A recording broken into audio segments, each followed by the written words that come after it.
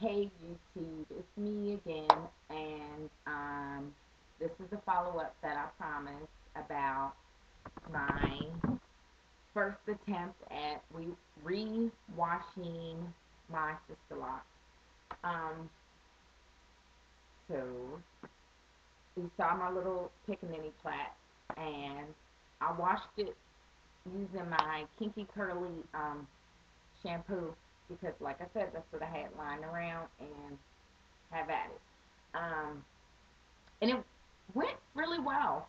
It gave me enough suds to think that I was making progress, but not like overwhelming to where I was like like I was, I don't know, working too hard at it or disrupting any of my locks.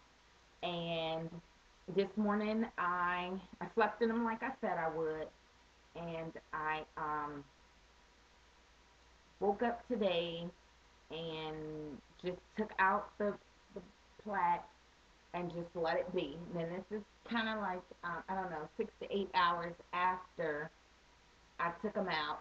But I will say they are much softer and they're not ashy, but they're not shiny.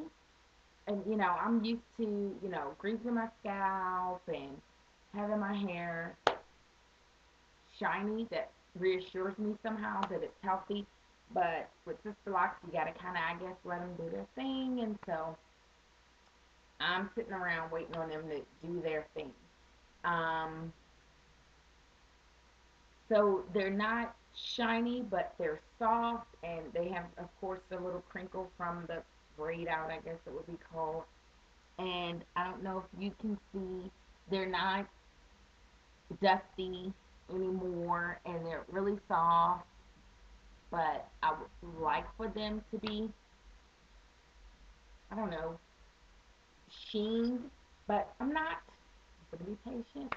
I am due for retightening on the 17th, and today is still the 8th. So we'll see how that goes.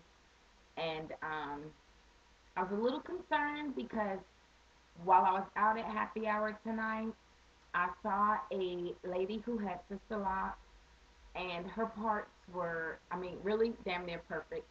And mine aren't, and I don't really care that they're not that organized because I guess I'm not that organized.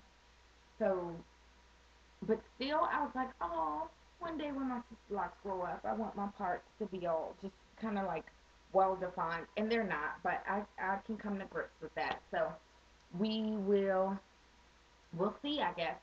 So I guess I'll keep you posted as much as I can. I love the back so much more than the front because the front, I don't know if she got tired or this is part of the different razor hair issue that she was talking about. But my back ones are just so, they're developing that little coil at the end, that personality, blah, blah, blah. And the front is just like, I don't know, kind of getting there, I guess.